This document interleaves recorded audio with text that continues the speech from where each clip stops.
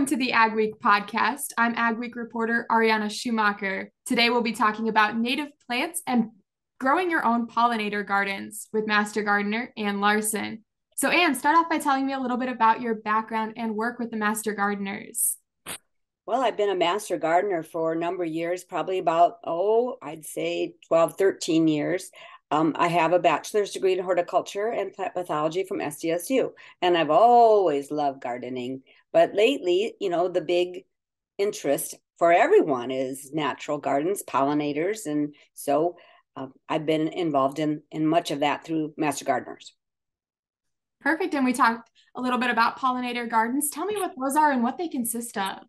Well, pollinator gardens are really made up of usually native plants that are really can attract pollinators. When we say pollinators, we mean butterflies, bees, some flies. There's a lot more butterflies than just the monarch, although that is the one everyone thinks about. But there's a lot of different bugs, insects that pollinate plants. And it's really important for the farmers because we need to have those pollinators that pollinate the corn and the soybeans and the other kinds of crops. We just kind of touched on this, but why are pollinator gardens important to the environment, whether they're in a city or out on a farm? Well, without pollinators, without the bees and the butterflies, we won't have any fruit. We won't because they pollinate the fruit. Of course, not so much here, but in the southern and western states. But here in South Dakota, the soybeans, the corn, alfalfa, there's just a lot of plants. And in your garden, then it would be all of the other kinds of veggies. And what are some things that people should include when they are starting and building that pollinator garden? Well, they need to think about native plants, not so much cultivars. Maybe native plants aren't quite as beautiful. They don't have the bright blossoms, although some of them definitely do. But cultivars are usually bred to be prettier and maybe other kinds of characteristics. But the native is what they should really go for. And you can get them, some of them here in town, in Brandon, and then by mail order. So native, some of the ones everyone thinks about is, of course, milkweeds. What are some of those native plants that might be easier when you're starting that garden for the first time? And what are some of those ones that grow the best here in South Dakota?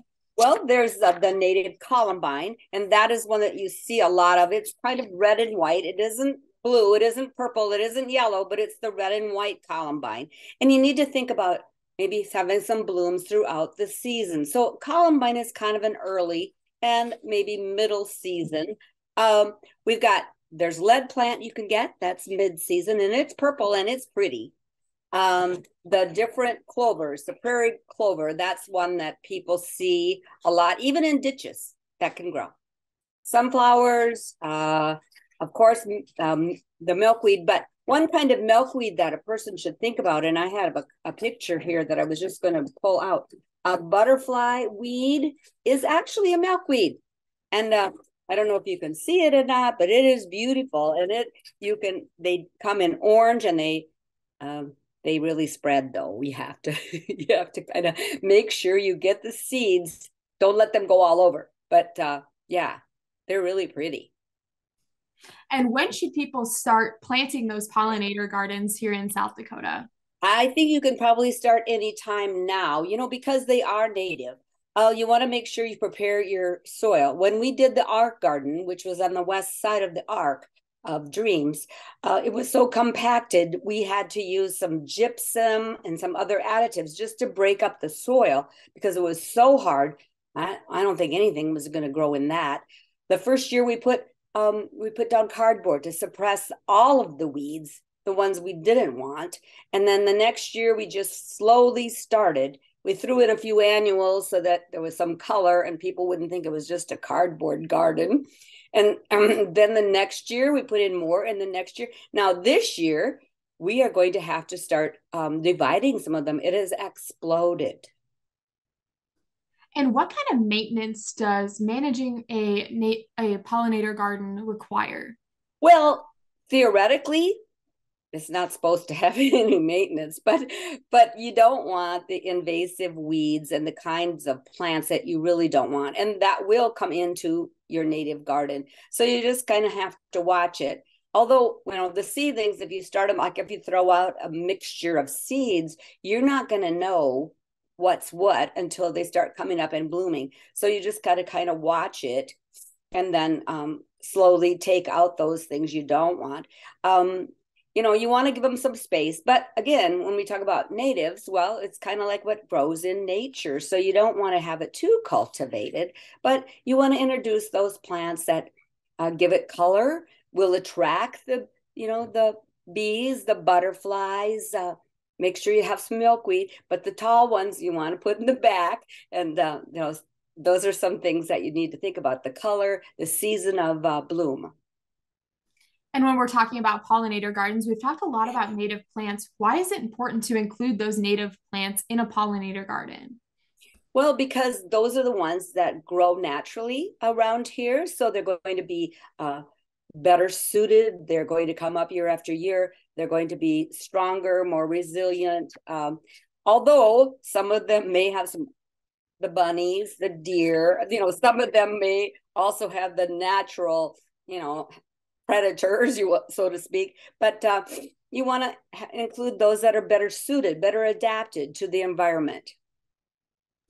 And what are your biggest tips for someone who has maybe never gardened before or is just thinking about starting a pollinator garden and doesn't really know where to start?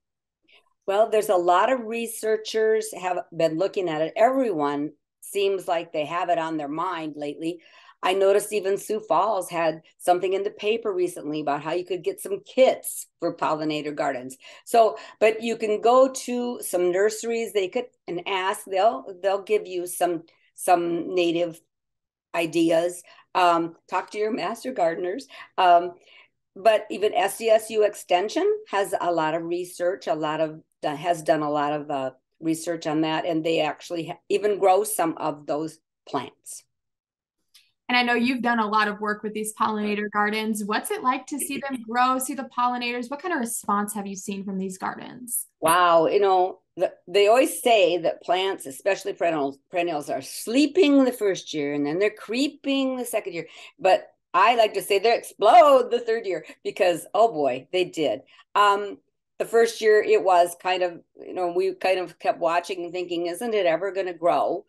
We planted the zinnias and the marigolds in front of the art garden so that people who walked by wouldn't think it was just awful, But then pretty soon things just started, and now we go down even in the winter and see how there we left some plants, and it holds the snow, and it is just amazing. It's amazing. And we see little birds hopping around in there. We see butterflies and bees. They're all over. Some of them seems like they just kind of attack. Some of them they really love, like the big garas that are in the back. That's not a common one you hear about, but they love those things. The anise hyssop, they're just all over that all the time. And there's some other things that they just love. The sunflowers, the asters, it's fun to watch. It's fun to see. And this has kind of become more of a hot topic in gardening, these pollinator gardens. How do you expect to see them grow over the years? Are we going to see more popping up across South Dakota? Tell me a little bit about the outlook for these pollinator gardens. Oh, I think that they definitely will. There's a real change, a real push for people understand now. I think that it's more important than ever to help our bees, our butterflies, because throughout the years, I don't think they've gotten a lot of attention. And with the sprays and that kind of thing, their populations have diminished so much that I think we'll see that more and more. We have seen more interest in it, and we even talk about it when some of our events. We talk about how to start one and what kind of plants to use. So.